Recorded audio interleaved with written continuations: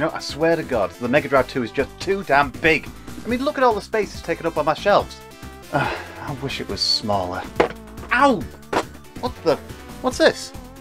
Ah, it's the Mega Drive Mini 2. Damn, that is tiny. I mean, just the box alone is smaller than the original Mega Drive 2. So, hello fellow gamers, and let's see what this is like.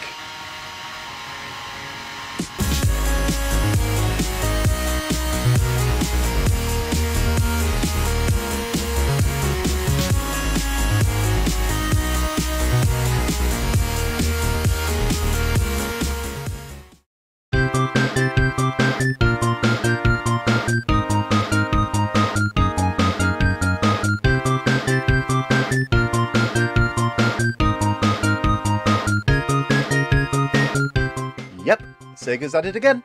Not content with the success of their first Mega Drive Mini, and perhaps to a chorus of, oh, the second one looks better, or whatever your Japanese equivalent might be, they decided to give it another shot. But other than releasing what we've all been asking for, a Saturn Mini, how does Sega follow up a mini system that featured classic games like Sonic 2, Altered Beast and Golden Axe? Well, how about doing what's already been done once before by the PlayStation Classic? Include some CD games in there. Amongst the 61 titles included in the Mega Drive Mini 2, 12 of them are from the Mega CD add-on, and they even included some games and arcade ports that we've never had before. This makes for a rather eclectic collection, all bundled into one. Okay, so let's take a closer look at this thing. In this tiny little box we have the Mega Drive Mini 2 itself. We have a single 6-button control pad, not like the last one where we got 2 controllers, a micro USB power cable, and a HDMI cable.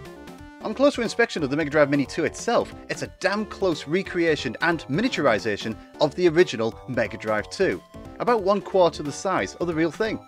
And like the Mega Drive Mini that came before it, it comes with similar pointless but otherwise appreciated levels of detail, such as a working cartridge slot cover and removable side panel, which would ordinarily reveal an expansion port for the Mega CD. Now I say it's damn close because there are a couple of omissions on here, which is an indicator that the release of this outside of Japan was a clear afterthought. That power button? Well, it isn't a button at all. It's a switch. And there's no power light indicator either. Now if you're having to ask yourself, what's the problem with that? Remember that both are features of the Japanese Mega Drive 2, but not on the Mark II models released outside the region. Now onto the control pad, and I'm really happy to see that a 6-button controller was included in the box. There's only one mind, so you'd have to source a second one from elsewhere for 2-player gaming, but Retrobit makes some officially licensed ones, and I hear they're pretty good. You could also resort to the controllers that came with the first Mega Drive Mini if you're both playing a game that doesn't really need a 6-button controller, and you can even use one from the Astro City Mini. They'll all work fine. All things said and done, the included controller is the perfect accompaniment for recreating that classic Mega Drive 2 experience, but it does have one drawback. The homing bumps found on the B and Y buttons are, well, there's no getting around it. They're really bloody sharp. When I was trying out all the games on here, there was only one thing that I noticed more than the sharp bumps in the buttons, and that was the blisters that were developing on my thumb. I don't know what Sega were thinking with this, because I remember the original 6-button controller was never that sharp. Getting to the rest of it, there is a power cable, but no USB plug adapter for the mains. But you know what? That's fine, because it saves on e-waste, and, well, everyone's got a USB port free to power one of these things these days anyway. But on the flip side, it's always appreciated when a HDMI cable is included in the box. That means we can start setting up this bad boy right away. Now once everything's set up and powered on, you're greeted with the menu screen not dissimilar to the previous Mega Drive Mini. All of the available games are shown with their related localised box art. You know, where possible of course, as a few of these games never even made it to the UK.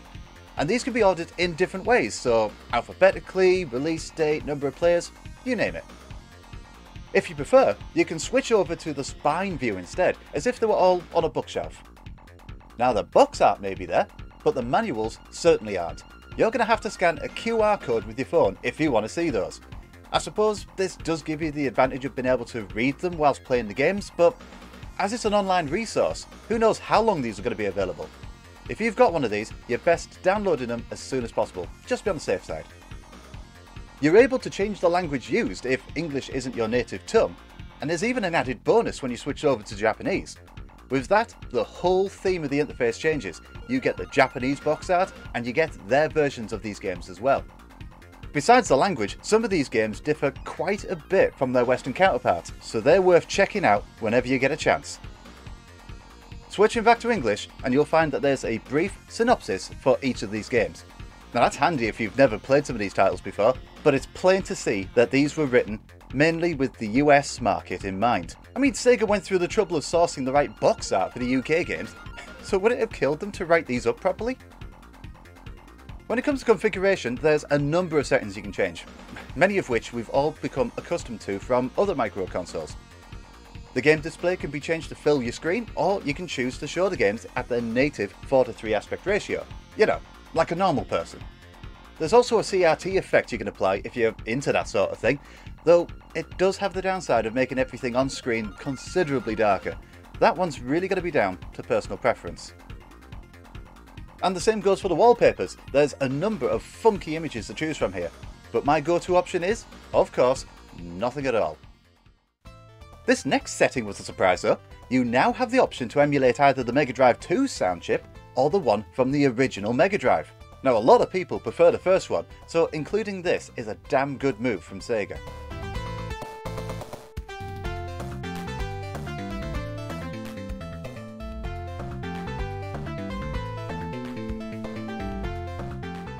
Which one do you prefer?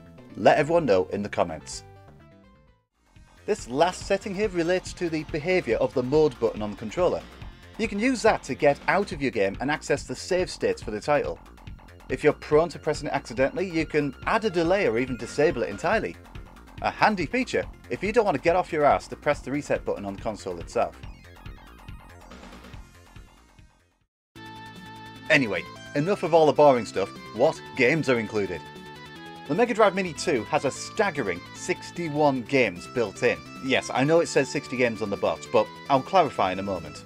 It includes a number of Mega Drive and Mega CD games, some of which never even reached our shores. So this is a neat way to officially experience some of those PAL evasive titles for the very first time. There's also some games that never saw the light of day, anywhere, as well as a couple of fresh arcade ports. Now, I'm not going to sit here and run through every single game included because, well, everyone's tastes are different. Games I don't like will be awesome titles for someone else. I can at least list them all right here so you can see what's included. And then trigger everyone by crossing out the games I thought sucked. Though I will briefly talk about a handful of them because they do deserve a mention. Sega's at least done some of their homework properly with Sonic 3D Flickies Island, giving us in the UK the proper game ROM for this isometric collectathon. It's just a shame now though that we can't just nudge the cartridge anymore to bring up the level select screen. Those were the days.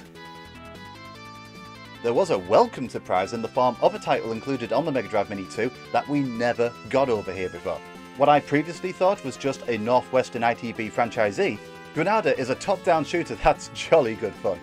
I spent longer than expected trying this one out. As someone who doesn't play RPG games all that much, outside of Pokemon, I was very impressed with how approachable Shining Force 2 and Shining Force CD were.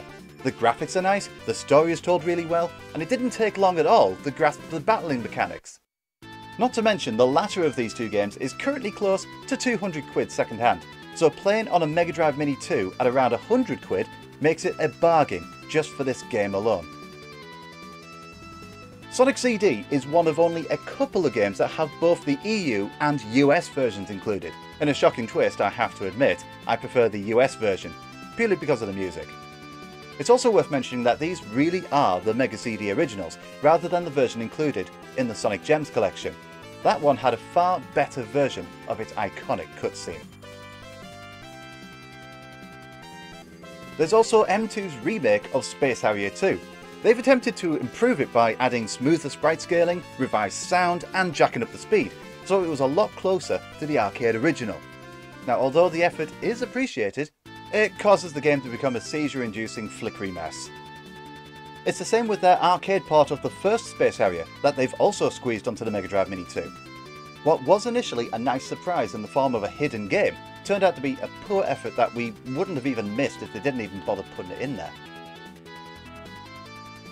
So yeah, although there are some gems to find on the Mega Drive Mini 2, as far as I'm concerned, about half the games were a bit meh. It seems Sega has forgotten the old adage, it is quality rather than quantity that matters. Now, regardless of whether a game is rubbish or not, for the most part, they all play, well, generally, really well. Well, except for the Space Harriers, of course. You'll undoubtedly have countless hours of fun playing through the titles on the Mega Drive Mini 2. That's not to say it's all sunshine and rainbows though. The most noticeable problem with the Mega Drive Mini 2 is the audio lag. There's a clear delay between an action taking place on screen and its accompanying sound being played.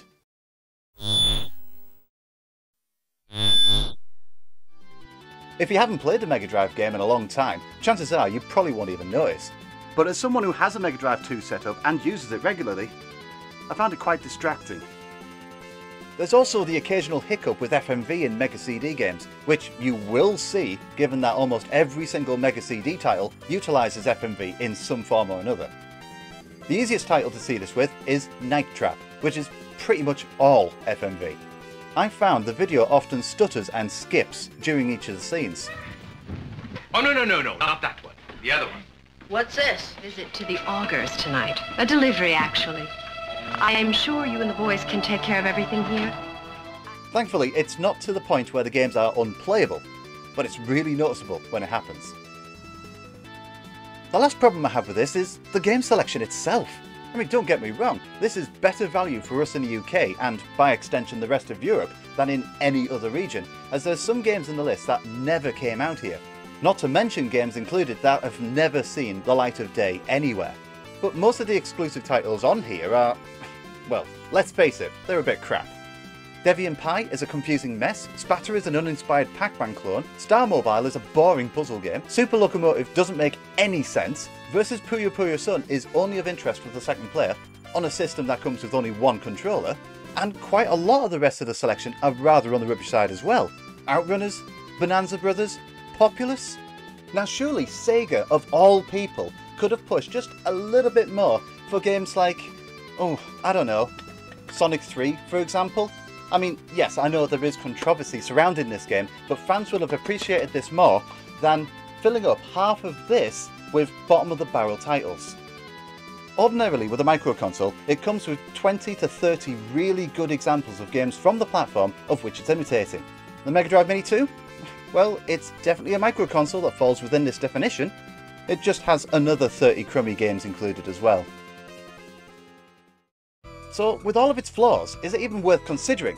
Well, to be honest, and despite my nitpicking, absolutely it is, especially if you're into your classic Mega Drive games. Rise Star is an excellent platformer that totally lives up to its hype from back in 1994. Vectorman 2 is a game we never got in the UK and it's just as much fun as the first one. Soleil is a nice action RPG that has a whole Link to the Past kind of vibe to it. Night Striker is an excellent Japanese exclusive that's a cross between Space Harrier and Outrun.